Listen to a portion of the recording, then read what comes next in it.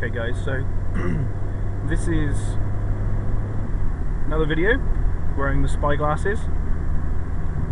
They're not really spy glasses, it's just a tiny little camera in a pair of sort of sports sunglasses. Again, I've removed the lenses of these glasses. I'm actually a prescription glasses wearer, so having sunglasses that aren't prescription can be a little bit annoying, especially in this light condition. I'm recording at the moment at 5:30, February the 14th, Valentine's Day. I'm heading north from where I live, about 25 miles, and the purpose of this video, I suppose, is to test the spy glasses, in inverted commas, in sort of twilight conditions. I did do a video earlier on in this journey, which I'll probably post, probably already posted, should I say, if you're watching this. So check that out in my channel. That video covered basically a slightly lighter time. It's probably about 5 o'clock when, about 10 past 5 on February the 14th when I recorded the last video.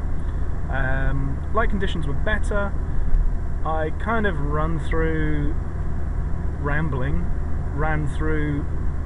what I'd done to the glasses, how they're set up. So if you want to know more about the glasses themselves, check out the other video. If I can remember where I bought them from, I'll put a link in the description. But this video is going to cover literally just my favourite part of this journey that I do.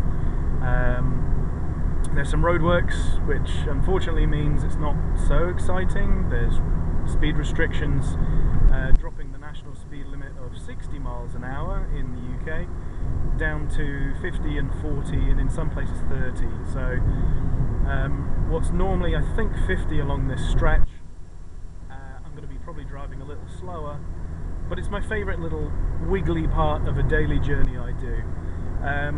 As I said, the secondary reason for recording this is, again, to test the camera out in a different lighting condition. They're really cheap glasses with an integrated camera. It's not HD resolution. The contrast and the saturation isn't on par with the average handheld camera you can buy. There are, I'm sure, other models of these glasses which I will be looking for. I'd like something HD, something with a little bit more options maybe, so that I can choose how I want the camera to record, whether it be full HD resolution or standard definition, so I can get more video footage out of it for the same amount of memory used on the memory card. I would also like something that maybe you can put an external mic on. That may have to be a modification. This is my favourite little wiggle. Whee! Yeah, maybe something I can install an external mic on. It might have to be a modification, because the mic that's integrated into these is currently mounted in the arm of the glasses, which, for avoiding my voice popping too much, is fantastic, because it's out of the way, out of my line of voice.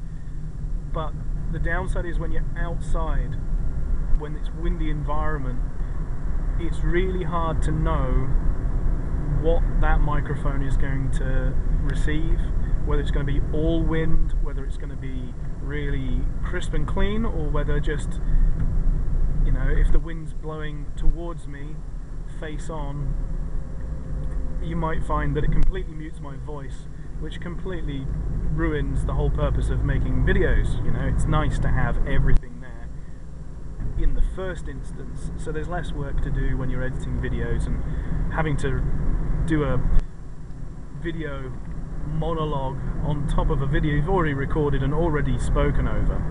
So this video is literally just driving in twilight conditions. It's getting darker, everyone's putting their headlights on, which is good, it doesn't always happen. And I just thought that if I did this little video on my favourite little wiggly stretch of road, it'd be something that I could watch through, that wouldn't be so terribly boring for you guys to watch through, and just to see how capable this camera is. It's nice and cheap, everybody's happy.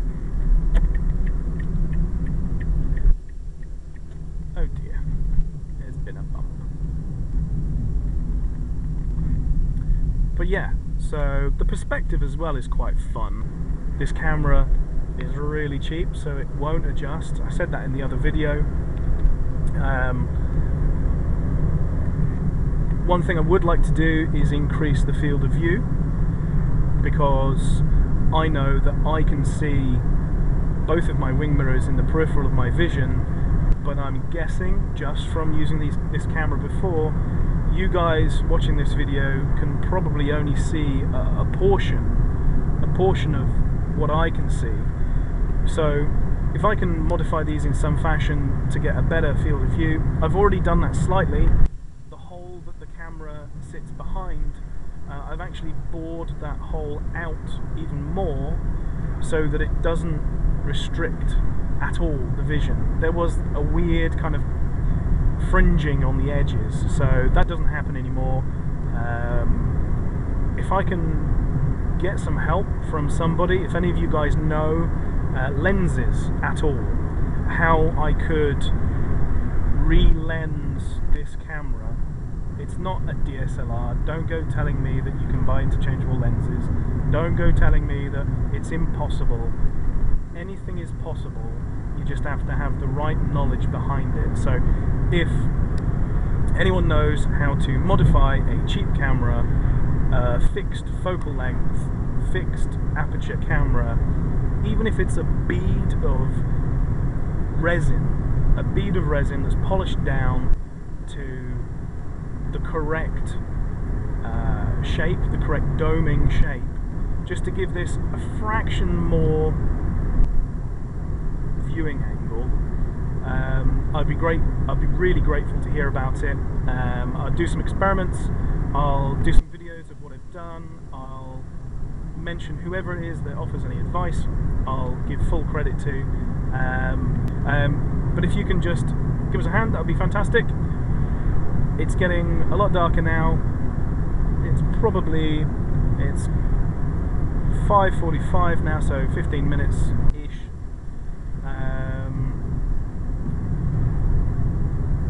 Probably about 10 minutes actually has gone by. That'd be really helpful if you could help us out. Anyway, subscribe, comments in the comments below. If you have any suggestions for other bits and pieces you want to see, you want to see me experiment with these glasses, any ideas for recommendations, please just add it in the comments below, and I'll try and sort a video for you guys. Cheers.